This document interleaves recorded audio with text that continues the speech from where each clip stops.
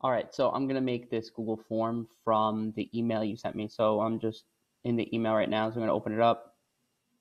And I think you said you were on chapter 6, so I'll try to make this for chapter 6 question. So let's go down to chapter 6. Here we are, chapter 6. So I have that open, which you know how to do. But then what I'm going to be doing is my drive,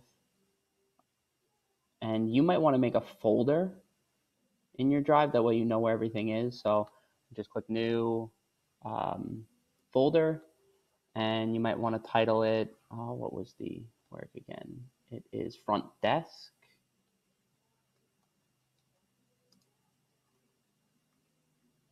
Okay, so you make the folder. That way you have everything in that folder and you know where to look for everything. So I'm going to open that folder that I just created. Where'd it go? It's alphabetical. Front desk. And then I'm going to come over here and hit new, more, Google form. And one thing that I'm going to try, and I don't know if this works, it should, but if I come up here to the settings, I should be able to collect all of their emails. So you don't even have to put on there like a question that says name. And then I put response receipts. I put only if requested.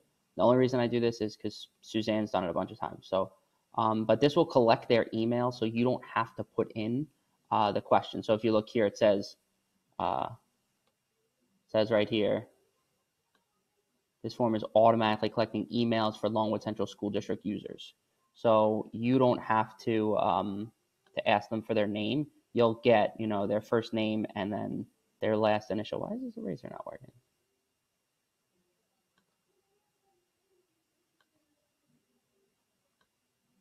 I don't know what's going on. Hope that's going to be there. It's annoying. So anyway, when I go to my question now, I can choose, right? I don't want it to be multiple choice. I probably want to make it like paragraph. That way they can type as much as they need to type for each question. And then all I'm doing is going to come in here and copy paste the question into the question they have here. And then if I need a new question, I hit plus, and I can do that for each question. I'm going to title this chapter 6 for you.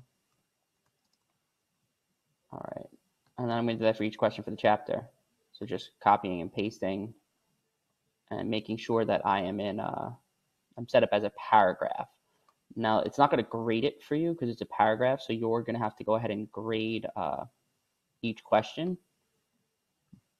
But all of those responses will get collected for you. And again, I'm changing it from multiple choice to paragraph each question. Okay, so look, it should say long answer down here. Son of a B. Oh, I could just paste it again. I don't know why it's coming in and having some issues with the text, but I'll fix it. Let me finish doing this. Hopefully I can do this really quickly. Hopefully there's not too many more questions. 3. And I don't know why my mouse is making that circle. So every time I'm hitting the plus, it adds a new question. And again, I'm just pasting. Oh, that's the wrong spot.